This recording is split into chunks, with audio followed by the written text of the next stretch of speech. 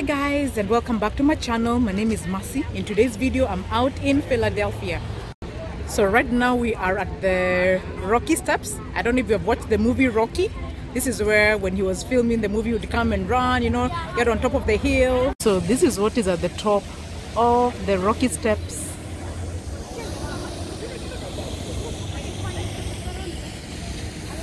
And the view of the city. Let's zoom closer.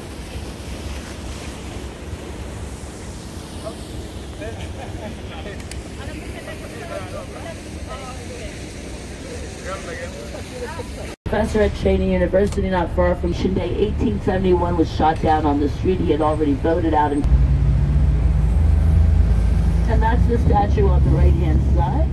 And I don't know if that's covered up with the work they're doing. We stopped at this stop, so we are looking at the Verizon Hall, which is the home to the Philadelphia Orchestra, but that's where the thing is, but it's closed, so we can't. This is the University of Arts. We continue on to tour downtown Philadelphia. So this is the Suzanne Roberts Theater, Philadelphia Theater.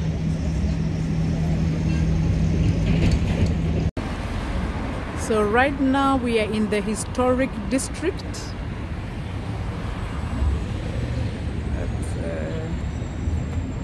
And we are going to see the Liberty Bell Center.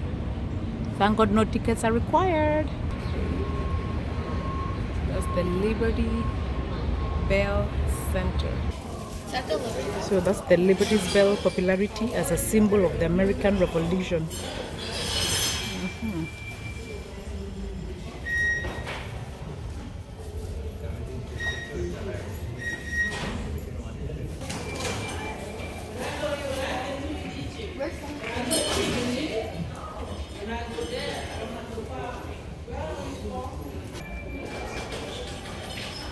Look at this.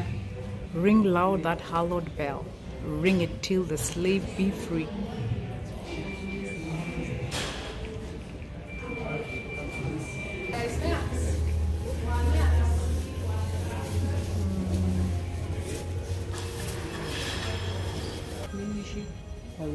The original Liberty Bell announced the creation of democracy. The Women's Liberty Bell will announce the completion of democracy. The Liberty Bell is a very significant symbol for the entire democratic world. And there is Nelson Mandela.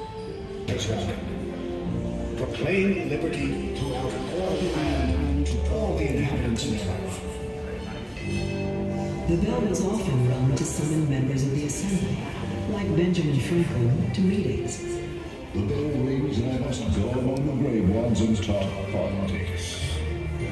It also rang to inform citizens of important announcements in the State House Square.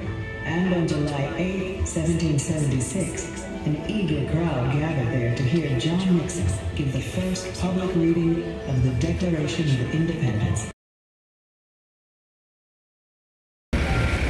We are now so hungry. We're going to try and get the famous Philly cheesesteak. Here is the cheese, the Philly cheesesteak. So that over there is the National Constitution Center. It says it was the First Amendment Gallery.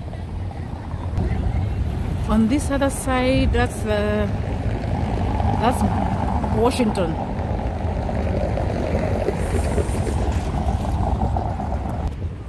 So the journey continues. So Philadelphia actually was America's first capital.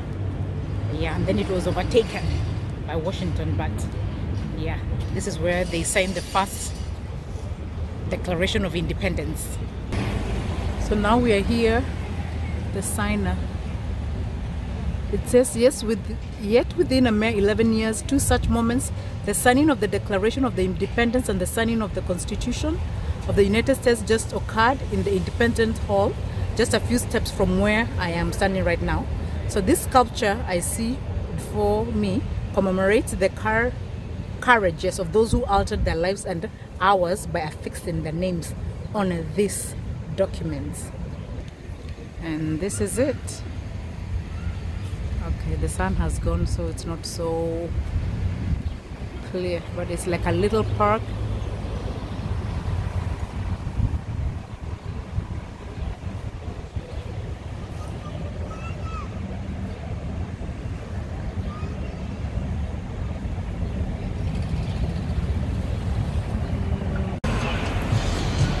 The touring is over. We now have to take a train back to our city. So here we are at the Jefferson station, headed to buy the tickets.